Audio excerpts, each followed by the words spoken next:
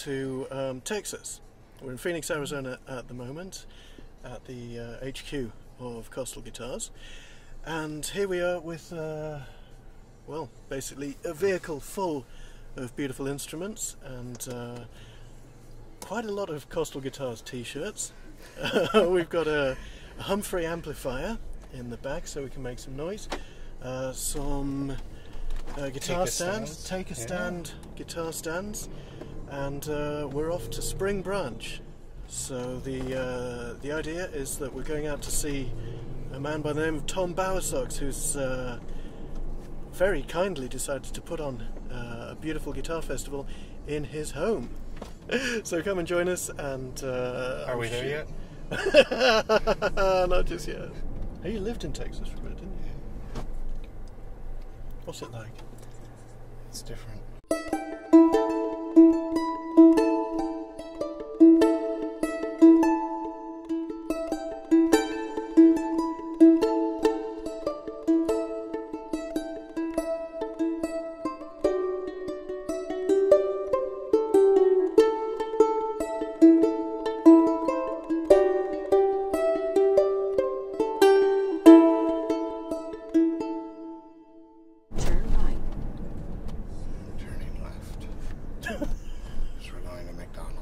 We are going to McDonald's. Yeah, it's right over there.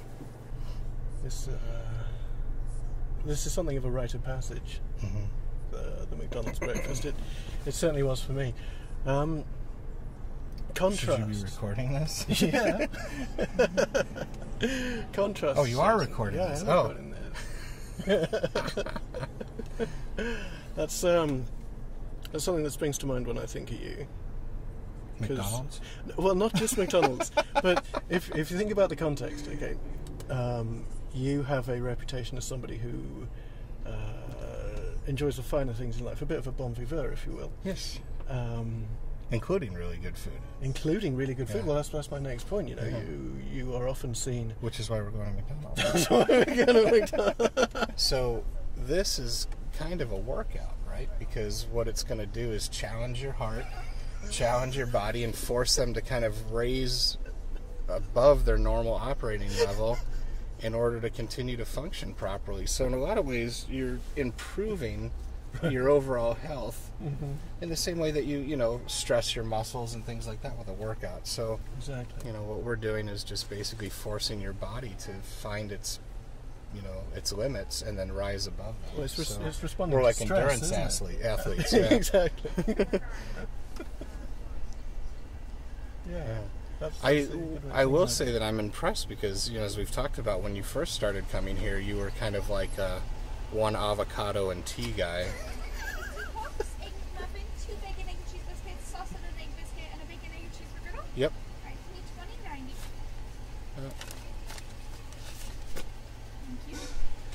And, you realize there's no happiness in that. None whatsoever. And so, as you've continued to come here to the States, I have been impressed that you've started to get 1, 2, 3 entrees. I've never had 3. Yeah. The impressive thing was when we went to Whataburger the other night, and I got the double hamburger, and you got the triple hamburger, and then proceeded to eat the whole thing.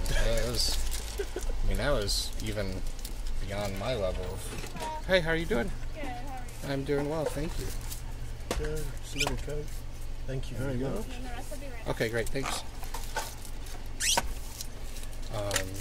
So... Well, there's... you deserve a pat on the back. Thank you. I needed a pat on the back. I needed someone to just you needed hold a win. me. I needed a win. Yeah. Someday. It's tough, the gloom and doom of living in the UK, and then you come here, it's like sunshine, rainbows, unicorns. And, I've noticed that. And fast food. And fast food, yeah. I go to England and I walk around and I'm like, all there is here is falafel and different curries and chicken tikka masala and although I will say that the proper English breakfast is my favorite meal on the planet. But well, exactly. Thank you. Understandable. See, that's got some heft to it. And presumably there's some sort of Chesterfield sofa or somewhere where we can sit down to enjoy this. No, we got things to do.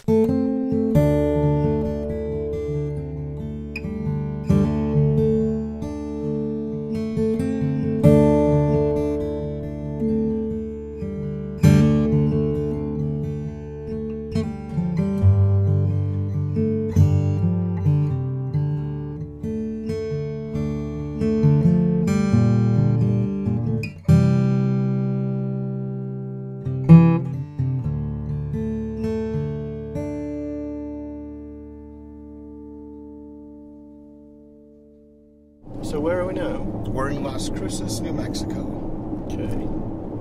They have Las Cruces, White Sands. There's a couple places in New Mexico where the government does a lot of testing.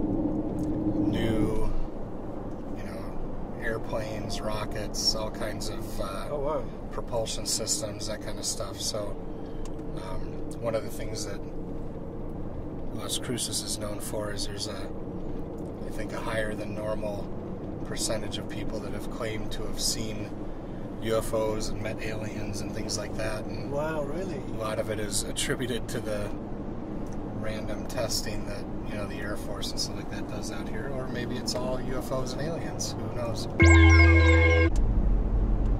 So yeah, a lot of wide open areas, mountains. So it's an interesting place.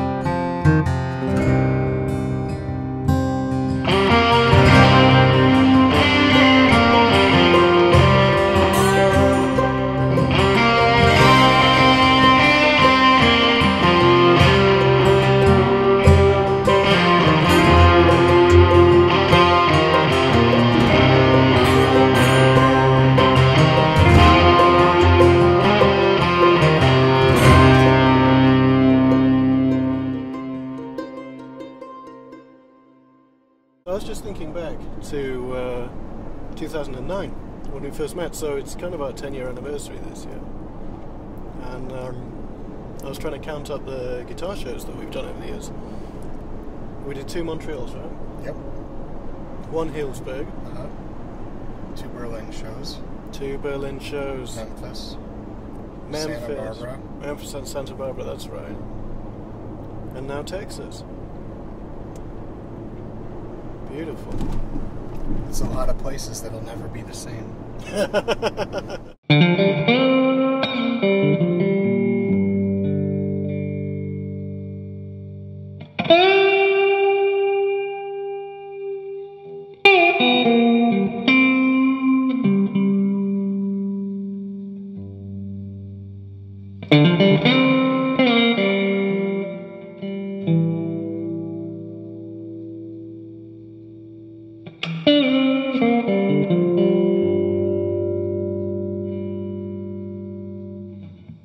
I was in the airport, and the plane was delayed for some reason, but a real 6.5 hour delay. And I was sitting there with Michael Chapdelaine, and this woman came up to me and said, "Excuse me, are you an ETA?" And I was like, I don't know, what is that? And apparently an ETA is an Elvis Presley tribute act. Yeah. Because of your coiffed hair and guitar? I think it was I'm hoping it was just the guitar. And the fact that... Or was it the white jumpsuit and beer belly? I mean, you just don't know. I think it was a bit of both. And we'd been to Graceland a couple of days before. Right. In this beautiful trip that Bob Singer had arranged. And in fact, I think we were the first private group ever to visit. That's correct. Well, not to visit. First private group to ever eat there. Yeah. Elvis they opened Presley, it up. It was the first time they had opened up Graceland after hours for a private group. So that was kind of the big deal, is that they've never done that before. And we had barbecue from Elvis's own... Yeah, the place he used to get lunch from every day. Which... Barbecue and spaghetti, which is what he ate, I guess, I didn't have that much spaghetti, but I had so much meat I started sweating and tripping out a little bit. It's called happiness. That's what it was. And I went to the gift shop as well, got myself some Elvis memorabilia, as you do. And I'd got this taking care of business sticker for my guitar case. And I guess she'd seen that as well. While we were there, we didn't know this at the time, but apparently there had been a gathering of the world's finest Elvis tribute acts, and she was one of the judges, and she'd written a book about Elvis and spirituality. I think there was some sort of leaning towards Mormonism or Church of Latter-day Saints kind of idea, and she showed me the program for the competition, and there were ETAs from all over the world of all shapes and sizes, great big Greek ones and little Japanese numbers, and it was quite... How did we miss that? I don't know. It was quite disconcerting.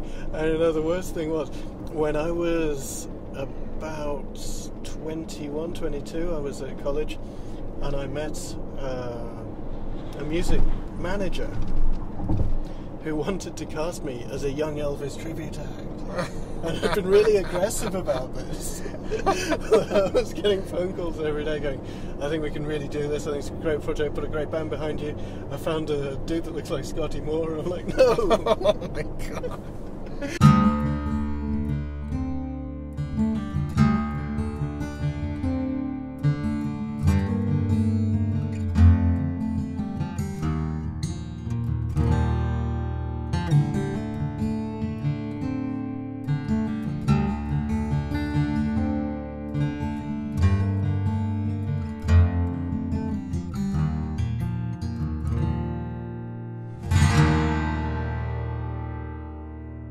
Oh, hang on.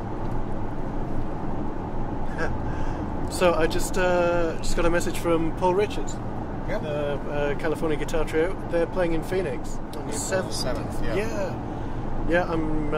I'll already be in London by then, sadly. I'll be in Phoenix. You'll be in Phoenix. Will you go and see it? I will be going to see it. Yeah. Fantastic. That's next Sunday. Right. Now Paul's just taken delivery of one of your guitars, hasn't he? A couple months ago, yeah. He's been using it on their current tour, and it's been working out really well for him. Fantastic. I'm very pleased to hear it. Yeah, he has a 14-fret MDW. Actually, the first MDW that I did has a 14-fret. Wow. So, yeah, it's pretty cool. How did that work out with the 14-fret neck job? It worked out okay. I had to redo, some of the brace locations and stuff like that just to account for the bridge being in a different location, but it worked out great. I also had to have a different case made because the Hoffy cases have a headstock, padding, and it secures the headstock, so when the headstock moves forward, it throws off my normal MDW case, so we had to redesign one. Well, Jeff's good for that sort of stuff, isn't he? You can rely on him. Jeff's been amazing. I really enjoy working with him, and he's very responsive. It's nice when you call, he's the one that picks up the phone, and it's like, okay, we'll make it happen. So, yeah, that's important. Yep.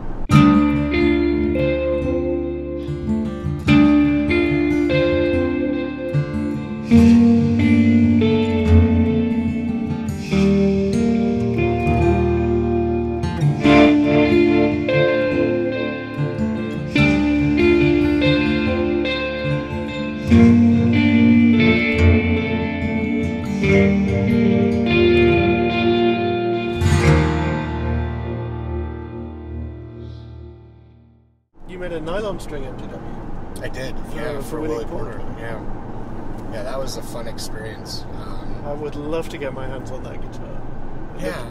I'm excited to hear it. He's been recording or working on music for a new album that's very heavily tied to that nylon string guitar.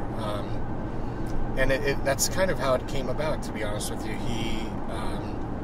He has a steel string OM of mine, and has been playing that for quite some time now. And as he explained it to me, his roots, when I first started listening to him in the late 80s, his guitar playing was very Hedges-like,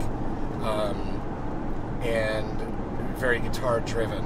And over the years, he's adapted and matured, and his lyrical side is definitely, going great. But as he's performed with different musicians and things like that, he's kind of reduced the guitar side of it to make room for the other people that he was playing with. Sure. Which, again, it's a level of maturity, but it means that the really complex guitar parts that he was writing early on in his career kind of took a backstage. And in recent times, he said that, he's been able to kind of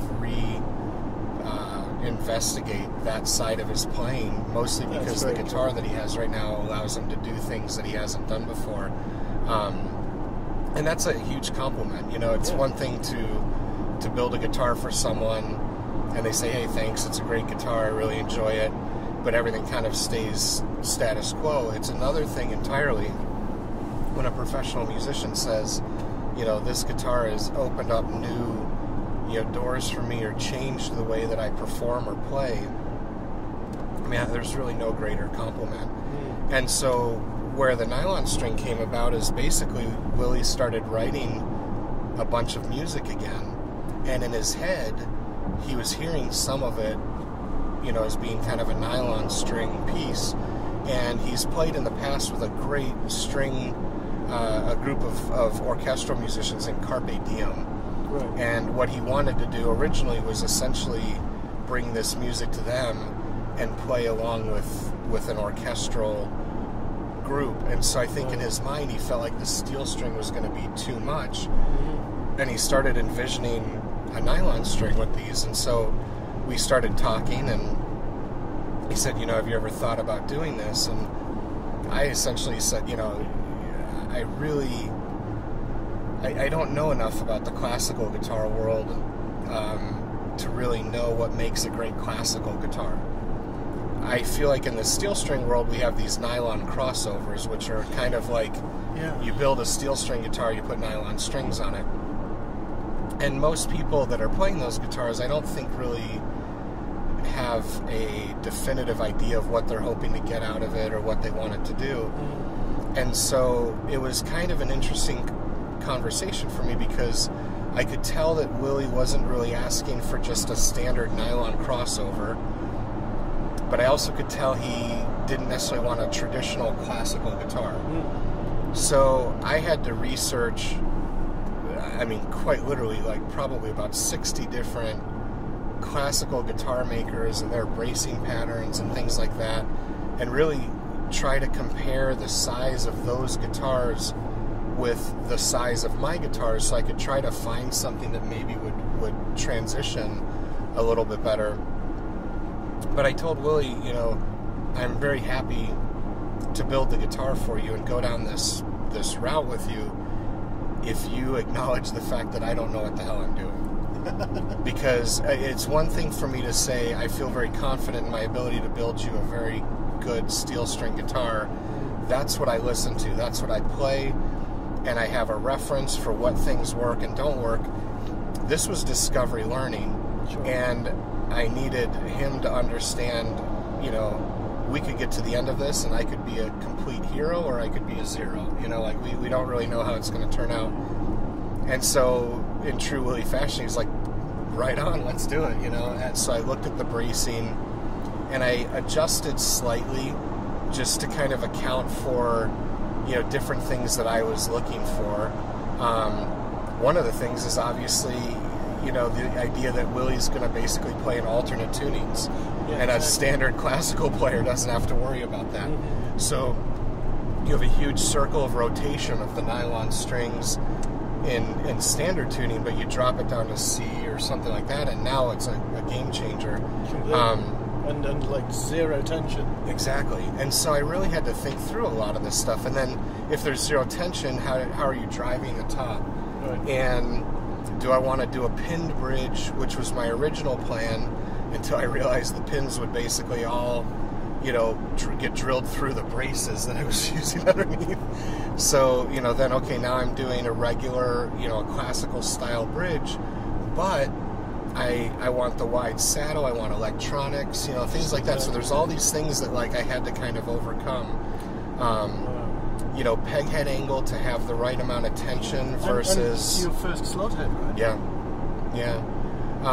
And it was a complex thing. I guess it's funny because, I used the MDW as the platform for it. but with the exception of the body shape being the same, it was a 100% redesign. And so I think when it was all done, everyone was like, "Oh, that looks nice, ooh ah," you know. But I'm looking at it going, "God, this was like a year of thinking through this stuff." And so I flew out to Milwaukee. I delivered it to him, and it's funny because neither one of us really knew what was going to happen, right? You know, it was just kind of like, well, I kind of crossed my fingers, and when I strung it up, I was very surprised. I don't necessarily know that I had that immediate feeling of like, wow, this is an incredible guitar, but I was very kind of like pat yourself on the back, like, wow, like good job, all right, like you did something. And I felt pretty confident it sounded good. So then the next step was, you know, bring it to Willie, let him see. And I delivered it before a concert. He was doing an anniversary tour, and it was a big show, and so, you know, we met backstage before the show, and he, you know, was able to just kind of sit and play it for about 10 minutes, but then, you know, was like had to get ready for the show and everything else. So, you know, we didn't really focus much on the guitar. It was more like, here it is, take some time to play it, let me know your thoughts. So, you know, about a week later, we had a really nice conversation, and, you know, he was just like, I'm blown away by this thing, and, you know, I'm excited to really sit down and play it. We ended up tweaking the electronics a little bit, swapping out the original pickup for a different pickup. You know, that's the hard thing, is that the companies that I think are great pickup companies for the steel string guitar don't necessarily make great pickups for the nylon string guitar. That's very true. Yeah. And so we went with a steel string company originally, and then his guitar tech was like, well, let's try this, and he was able to use a different pickup that got a better response. And now, you know, when I talk to him, I mean, he's like, this thing is just blowing me away. And he's super excited, and he's writing music on it and playing with it. So I haven't heard him perform on that guitar. He's still touring with the steel string because he's doing his normal repertoire, right. But he's writing all this music on the nylon string and hoping to record it soon. And as he starts to do that more formally, there'll be, you know, YouTube videos and snippets of certain songs. I'm really excited to hear how that pans out. But it was, in all honesty, it was no different than working with you to create the MDW, in the sense that, you know, we call ourselves custom guitar builders, right? But for the most part, everything falls into some kind of a cookie cutter approach. Sure. And, you know, custom is, hey, can I get this different nut width, or can I do this or do that? And, you know, yeah, they're individual preferences, but at the end of the day, the guitar is pretty much built the same way. We just make something wider, shorter, whatever. Creating the MDW was about rethinking how I build a guitar, how I brace a guitar, and everything else, and then taking that guitar and having Willie say, here's what I want it to do, and now having to translate that into a nylon string and everything else. Well, that's fascinating for me, because when we first talked, I was telling you about my love of nylon strings, and how a lot of the characteristics in, you know, Fleta, Hauser, Conde Hermanos guitars that I played in the past, I was looking for in a steel string. So, to my mind, to begin with, the MDW was already a nylon crossover that just happened to have steel strings on it. So I'm extremely anxious to play this guitar. Willie, hello. Let's make it happen. I would love to hear you play that instrument, and I'd, you know, for purely selfish reasons, I'd like to have a go myself.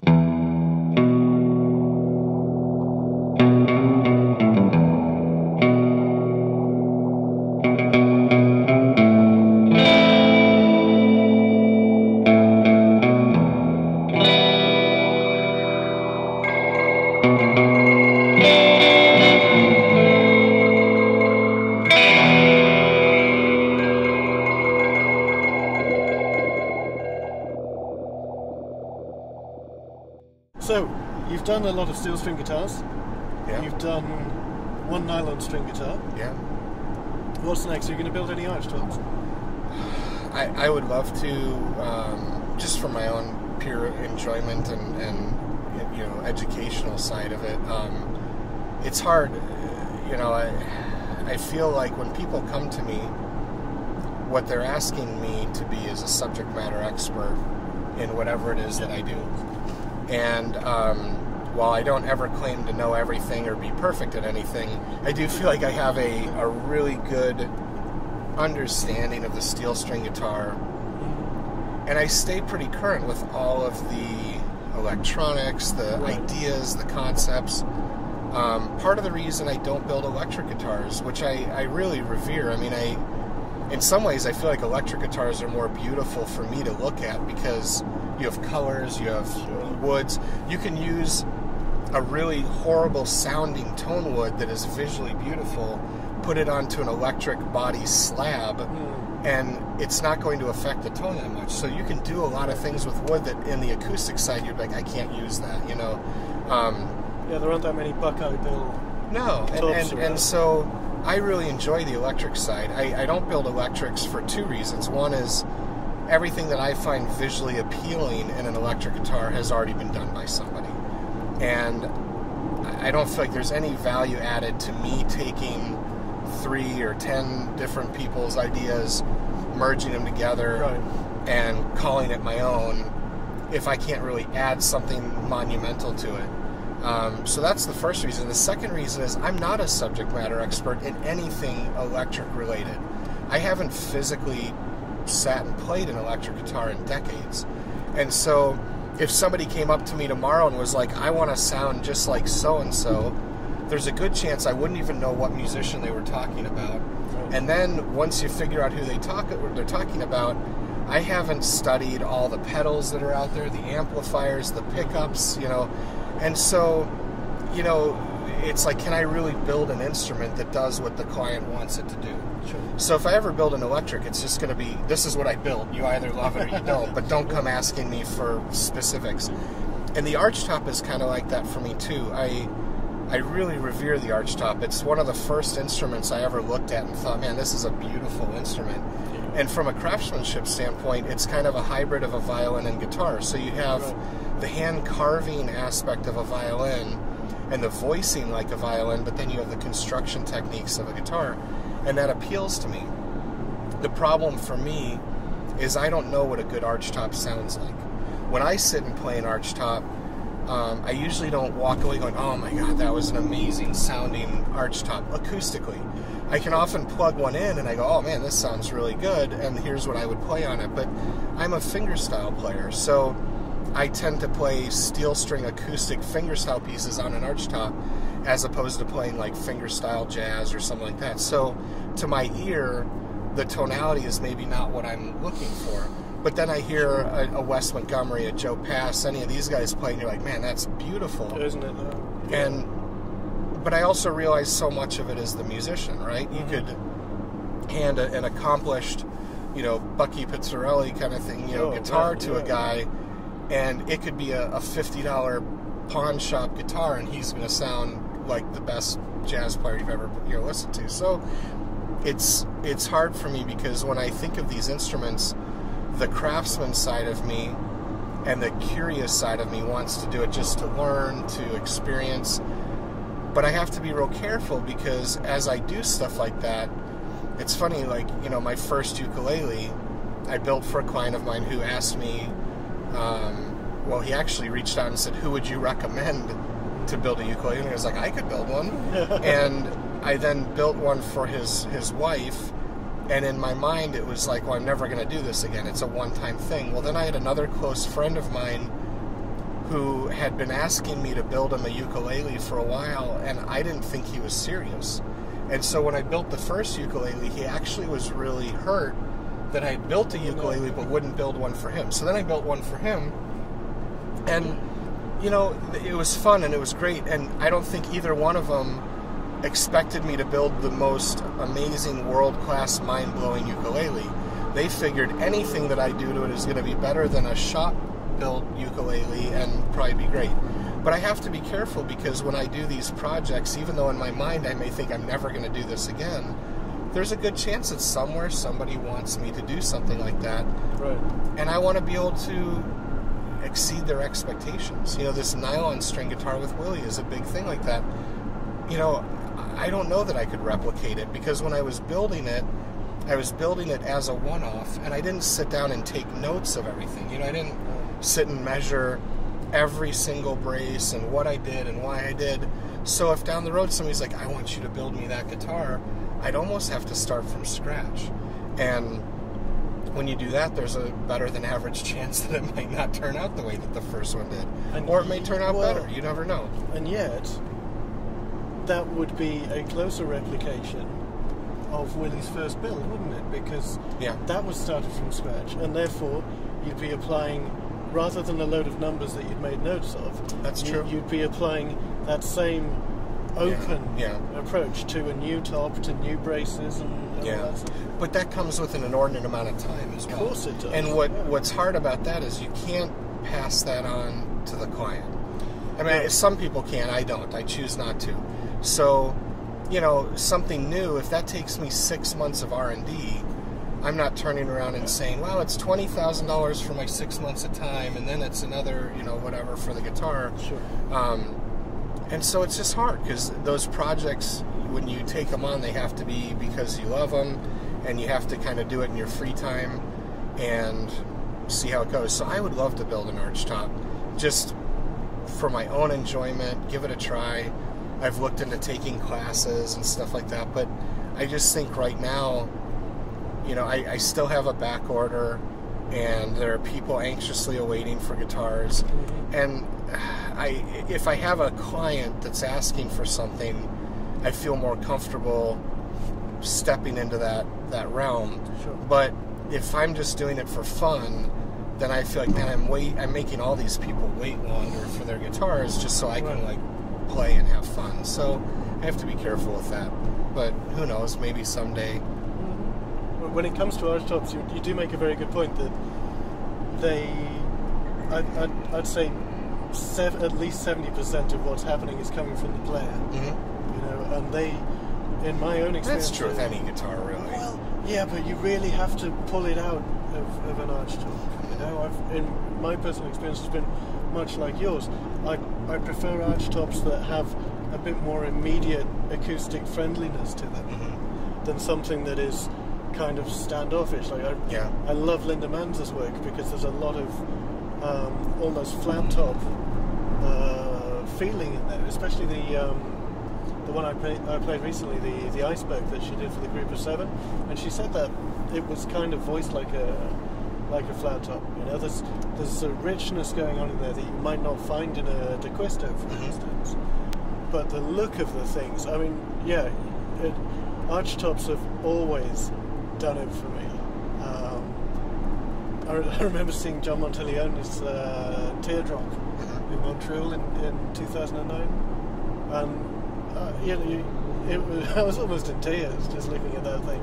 Dale Unger's American Dream as well. I saw a picture. I still haven't seen an example in the flesh, but I saw a picture in a book years ago, and it stayed with me. They are such beautiful instruments. Yeah. It's interesting. As you saw at my house, I've got a 1935 Gibson Super 400. So it's the first year they were made. Yeah. And what's interesting about that guitar is, in 1935, they made it with a narrower body and a shorter scale. And they changed that in 1936. They went to a longer scale, wider body. And so what's interesting about that is that first year, the guitar is very warm. It has a beautiful warm sound. Right. But at the time, people didn't want warmth. They wanted projection, and they wanted to play in a big band, and you know, basically really drive this thing home. So they changed the way the guitar was made the very next year. And so when I play that to me it's this beautiful guitar because it's more like what I would want in a steel string, right? Like kind of that balance, that warmth. But what's interesting is on the archtop side, that was like, what were they thinking, you know? They got that wrong, didn't they? It's really interesting. I was reading that the average, so the cost of the guitar in 1935 was $400. But so the average annual salary in 1935 was $1,680 or something, and average home price in the United States at the time was just under $4,000. So that guitar was like, that was a go big or go home thing. Like basically Gibson, it was, middle of the Depression, and they thought like, we need to jumpstart this, so let's just put something out there that like everybody is going to be like, wow. But you think like, that guitar was a third, or a quarter of somebody's annual salary for people, and it's just mind-boggling to me to think that, that back then, coming out of the Depression, people were buying these guitars, and that they've, withstood the test of time. The one that I have is 100% original, original case, original pick guard, which normally, those get replaced, tuners, things like that. But you sit and play it. The tune is original. Mm-hmm. They haven't crumbled into dust yet. No, it's all original. And that's what's so special about it, is it's like this piece of Americana. And when I sit and play it, I'm like, man, there's not a lot of stuff from the early 1930s, that we still have in our possession today that still, works and does what it's supposed to do. So, it's a pretty special guitar. And there weren't that many made that year, so it's neat to have that. 30 or so? Less than that. Really? Yeah. As they progressed, they did batches. I think from what I've read, they built like 5 at a time, and I think the highest number of production they did was like 90 in a year. But early on, they didn't know if it was going to sell. So your first year, you don't take that quarter of an annual salary and say, let's just mass produce these things and see where it goes. But it's an exciting piece of our history. It's no different than an 1800s Martin or a pre-war Martin. 52 telly. Yeah. Broadcaster. Yeah, when we look at our history, as guitar players, there's so many neat new things out there, and I'm much more of a shiny new guy than an old vintage guy. Me too. But yet I can appreciate where we come from, and as a watch collector, and some of the things that I collect, what is fascinating to me is this idea that, a watch is a great example. Here we are 300 years after, the first watch was really kind of created, and yeah, we have technology, we have CNC, we have lasers and everything else, but we're still building it in inherently kind of the same way. And we're asking it to do the same thing. And the guitar is the same thing. It's like, it's mind-boggling to me that in this day and age, we're just trying to do what we did 100 years ago, and, hope that we can do it, better or even, as well as it. So owning guitars like that is always very special to me, because you think of how many people, that guitar has touched, and music that's been written on it, played on it. I always think, and I could be wrong, I don't know anything about it, but like, guitar collecting is a thing now. I don't know that in 1935 guitar collecting was a thing. I wouldn't think so. I don't think collecting as a whole was really a thing, right? Like, even people with wealth were like, well, let's buy a new railroad or a new house or something. It would be art or something like that. But yes, I just don't think like somebody was like, oh, I have a room full of guitars. So, my thought is whoever bought that guitar originally was probably not a collector. They were probably a professional musician of some kind, and felt like, yeah, this is a lot of money, but this is how I make my living, so I'm going to buy it. And then it got passed down, and other people, bought it. And I don't know, it's just, it's kind of a cool thing to think that you have a piece of that. And, I've owned 50s Strats and Tellys in the past, but mine were always player guitars. They weren't, excellent plus. I've had some that have been repainted, and one where the pickup was rewired, and so I've never really gone the, $30,000+ route where you're trying to get it all original and then not touch it. I've kind of always bought them where they'd been workhorses, but there's still something special about it, It's got to be said, the landscape, as barren as it is beautiful. Yeah. And we're getting just the start of a sunset. over the horizon. It's one of the nice things that I like about Arizona is the sunsets every night are just some of the most majestic you've ever seen.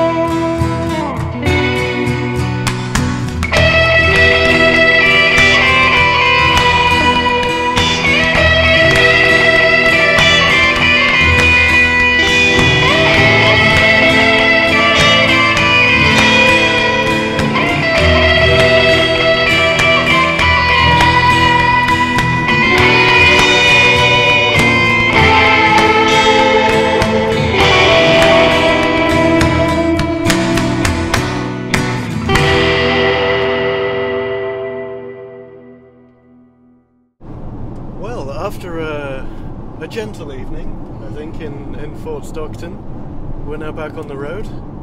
That fort really didn't last very long, did it? It wasn't. No, it was kind of a small place, and yet it was the only place for maybe 150 miles. Yeah, literally 150 miles. I went on Google Maps and just kept zooming out, going, "What?" But we're making good time. We've got, 4 hours to Spring Branch? Yep. Okay.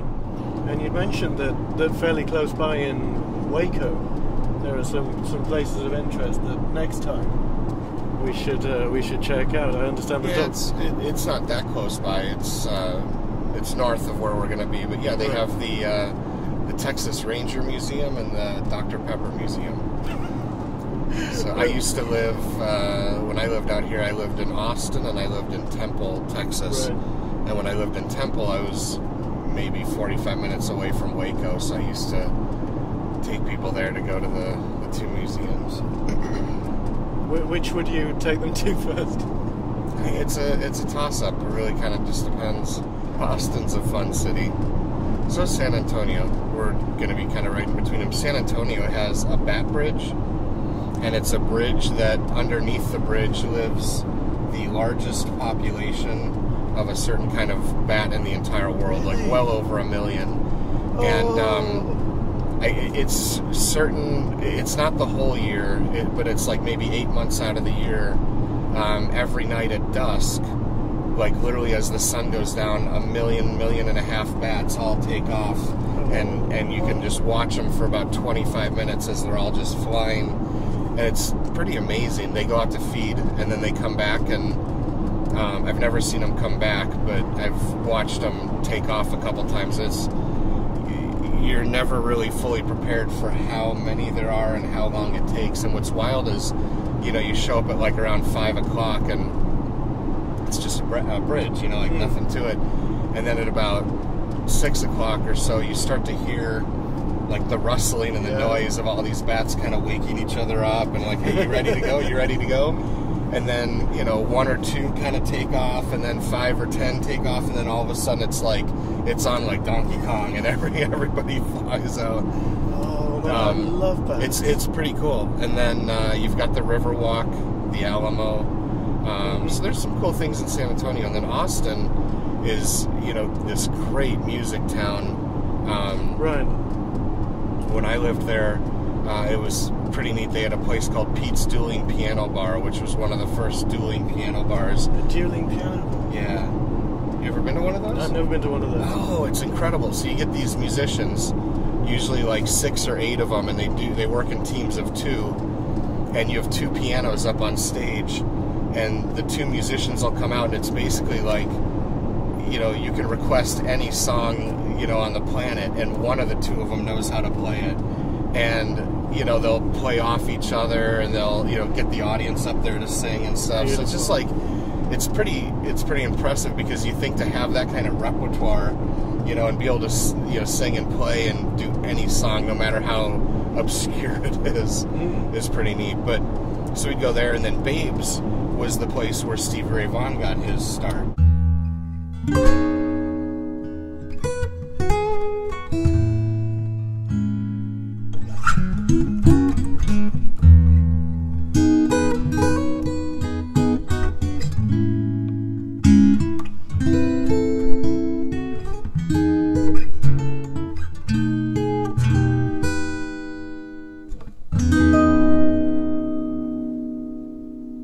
Stevie Ray Vaughan was an important figure in your life, wasn't he? Yeah. Interestingly enough, not so much while he was alive. I was at the show the night before he died and the night that he died. Both of those took place in Milwaukee. And what I remember about the show the night before, it was supposed to start at like 7 o'clock at night. And on the radio that day, like that morning, they started telling people to show up at around 2. And I think they took the stage around 4, but they played from like 4 until 11 o'clock at night. And it was Robert Cray, and then Stevie Ray Vaughan, then Eric Clapton. Then they brought on Jeff Healey and Bonnie Raitt to like play with them. Wow. Jimmy Vaughn, and then they all came up on stage afterwards and jammed for like an hour and a half. And I went there to go see Eric Clapton. I was a huge Clapton fan, and the reason, we got like front row and backstage passes because my mom had a company at the time that had given the loan to the family that opened the amphitheater that the concert was at. So that was my birthday present for the year, was to go to that concert and basically get to see Eric Clapton and all that fun stuff. And so we went to the show, and what I remember about it is I don't really... I'm not cognizant of having heard about Stevie Ray Vaughan before that. And what I remember is he got up on stage, and I have never seen a performance like that in my life. Really? It was like an hour and a half of high energy, incredible playing, running around the stage. It was magical. And then Clapton came on, who's, was like my idol, and it was almost like a downer, What's left? He like took the stage, and you're like, oh, man. And then the next night, the night that he actually died, the show was good, but it was nowhere near the night before.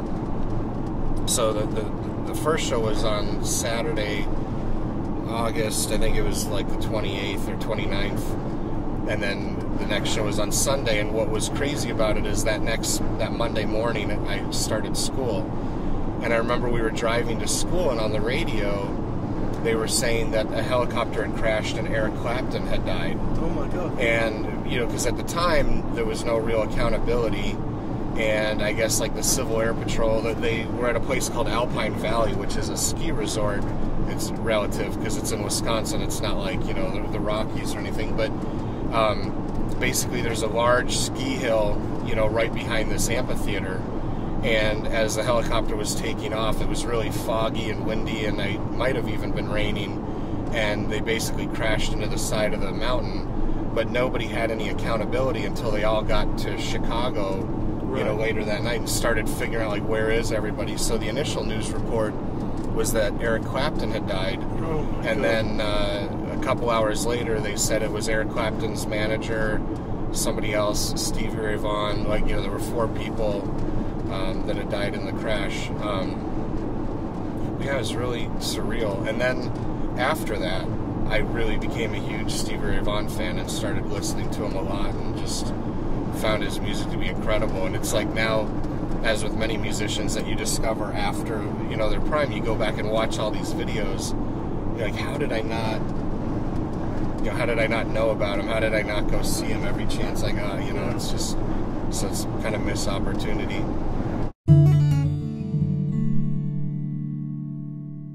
One of the things that strikes me about this is that, pre-GPS, you could take a wrong turn and end up, 500-800 miles away from your intended destination without realizing it.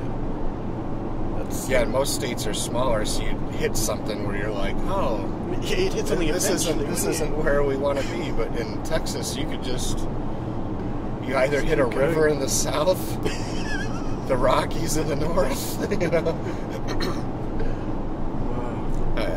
it literally takes like 20 hours to drive across the state. So that's 20 hours of mistakes you could be making, if you don't know your geography, like if you didn't have a map or you didn't know where the cities are. Yeah, because when we went through El Paso, you pointed out a couple of signposts to a place that was like 800 miles away. Yeah. And you said that's not even the center of the state. Yeah. It's like... that wasn't on the far end of the state. That was on the far end of the state. Yeah. Yeah, it was probably 2/3 of the way across. It's ridiculous. Yeah, it's a big state.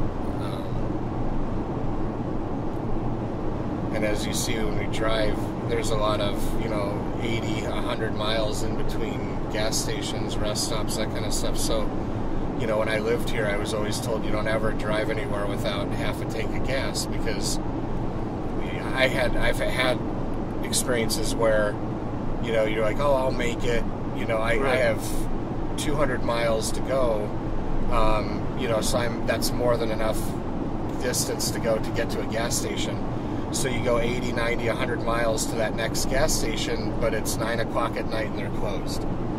And, so it's like, yeah, it's physically there, but you still can't get gas. So now you go again and the whole time you're like, oh shit. So it's an interesting place. You have to kind of adapt, how you survive or just exist when you live here. And people that live here are just used to it, but if you're not from here, you can definitely see how things could go wrong in these long trips. Absolutely. And we're on the major highway that goes east-west through Texas, but there's a lot of smaller roads that are still major roads, but like you're not going to have the throughput there, so you can like break down and maybe another car comes by, maybe they don't, so it's always interesting. What I like is we're passing a lot of exit signs. Normally it says like exit here to go to name the city, right? And we pass a lot of it just says exit up ahead, but there's like no notion of like what you're, no road that you're getting onto, no town that you're gonna see. It's just like you can get off here if you want. Yeah, it's just an exit. It's completely up to you. What happens after that is not our issue. When I was a kid, we used to take a lot of road trips, and pre-GPS, you had to like, have a map. Or I remember when the atlases came out, and it was like you could have like the whole country in a big, book. One book. And my dad, about every 200 miles, we'd stop for gas, and my dad and I would go like stand out on the hood of the car, and he'd have like a highlighter or a pencil, and like here's the route we're gonna take, and we're going to take this road for this long, and when we get to this city, you're going to look for this highway and stuff. And it's interesting because then when I went into the military, obviously, I was in the military before GPS, and so everything was map and compass, and reading a map and orienting and knowing, cardinal directions and where the sun is and stuff like that was just kind of second nature to me. And years later, as I was getting out of the military, and we had people coming in whose entire life had been around GPS, they struggled to like orient a map properly or look at it and identify terrain features and things like that. And we used to land navigation, and I'd be out with a group of people, and you'd be like, okay, we're about to cross over a mountain, and they're like, yes. It's like, do you see a mountain on the map in the direction that we should be traveling? I don't know. Well, if you knew, you would know that there's no mountain there. So the fact that we're about to go over a mountain should be a key indicator for you that we are currently heading in the wrong direction. And my job, was to just kind of like help them with the discovery learning. But you would sit there and you're like, I'm going to walk over a frickin' mountain now just because this idiot doesn't know that we're not supposed to walk over a mountain. And there was a lot of moments like that where, or I'm going to take this path because it looks like the fastest route. Mm-hmm. Yeah, that is true. Do you see that blue line that we're going to cross over? Uh-huh. Do you know what that is? A boundary? No, that blue line is a large river, roughly 1.5 miles wide, and probably 400 feet deep. And it's called the Mississippi. And I don't feel like you're going to want to ford across it with your 200 pounds of gear. And, you know, yeah.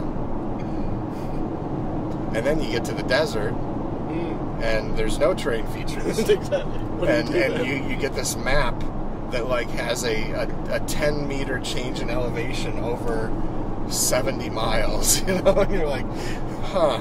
It's essentially just a sheet of sandpaper. Yeah, and that's another one. And since all of the landmarks are temporary, you know, there's no permanent buildings, you're driving. I mean, that was a huge thing for me. It's like, you realize, thank God we have GPS, because I can't imagine like the British SAS in North Africa in World War II, you know, where it's just like, drive west, you know, and get to this wadi or something, and it's like, I don't know. I mean, it's pretty fascinating. That was the Best Western Hotel there. What do you think the Best Western was, Jason? Young Guns. Really?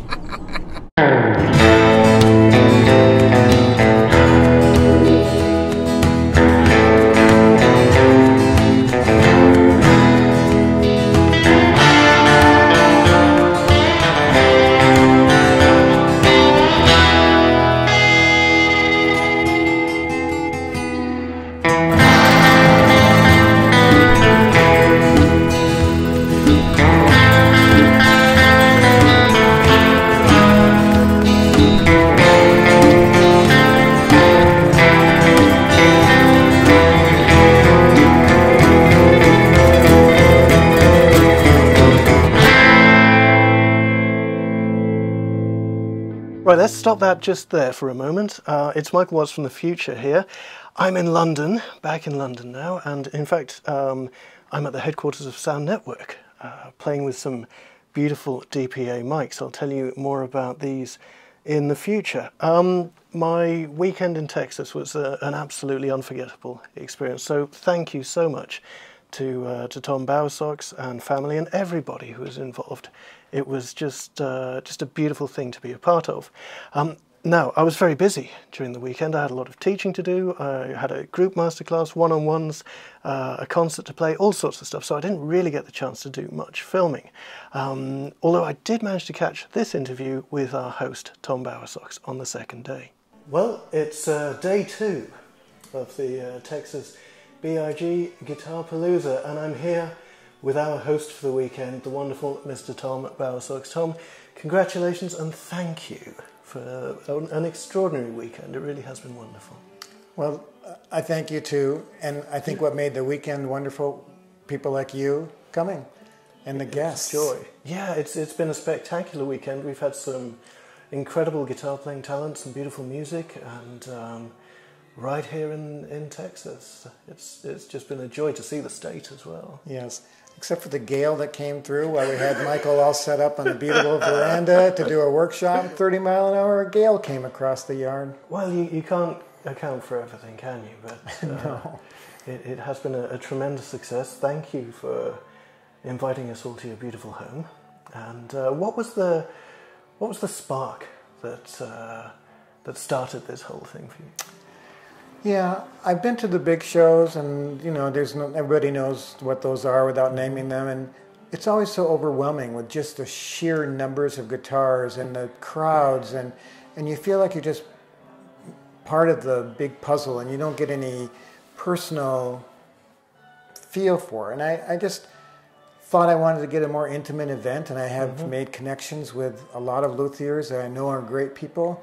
And it started with them, and then you, and all of a sudden we have this event that's going to be like a house concert, but with the added benefit of luthiers and world-class instruments and good food and fun. Oh, the food was good.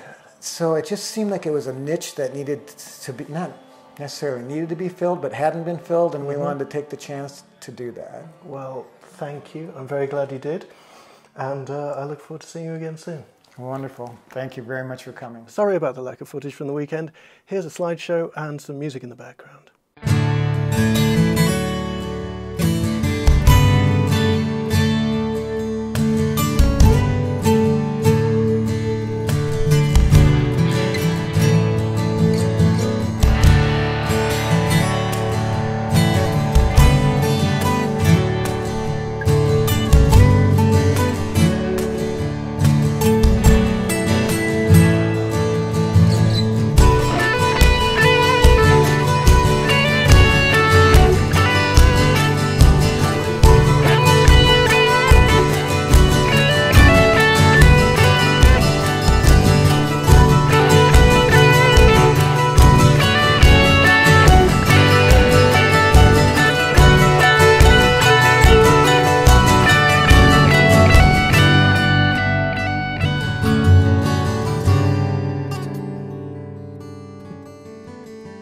And we're back after a 2,000-mile road trip and some incredible landscapes as we drove through New Mexico and Texas. We're back here at one of my favourite places in the world, the headquarters of Kostal Guitars. And one of the things that really struck me this weekend was watching Jason deliver a new guitar, a bespoke instrument for one of his clients. Jason, what goes through your head when you hand over a new guitar for the first time? Well, you know, mostly you're just kind of excited to be at that stage because it's kind of the handoff, right? Like I've had the guitar in my hands for months now, and you know, you're ready to pass it on and let somebody start to enjoy it. You know everything they asked for in the guitar, you know what they wanted out of it. And so as you pass it off, you're kind of anxiously anticipating their first impression and hoping that it meets their expectations, that it does the things they want it to do. So there's always, it's a lot of excitement, and then there's a little bit of apprehension, you know, as with anything where you're kind of putting it out there to be evaluated. Of course, of course. And tell us a little bit about the guitar in question. It was an MDW model, It was an MDW, German spruce top, African blackwood back and sides, cocoa bolo binding, and just a beautiful guitar all around. The client actually did most of the design elements on the guitar. He's really adept at using Photoshop, so he would send me little pictures of like, hey, can we do this? And I would tweak it here and there so that the proportions or the sense of design was a little bit more in line with what I wanted on the guitar, but ultimately all the ideas were his. So it was pretty exciting to have him be a part of that process and kind of, you know, help me with the creation of the guitar. Wonderful. Well, it was a beautiful moment, as you've seen from the pictures, and a fitting way to bring this particular episode of Luthier Stories to a close. So thank you to Jason. Thank you. Thank you to Tom Bowersox and his family out in Spring Branch, Texas, for organising the inaugural BIG Guitar Festival. And thank you to you for watching. Until next time, stay tuned.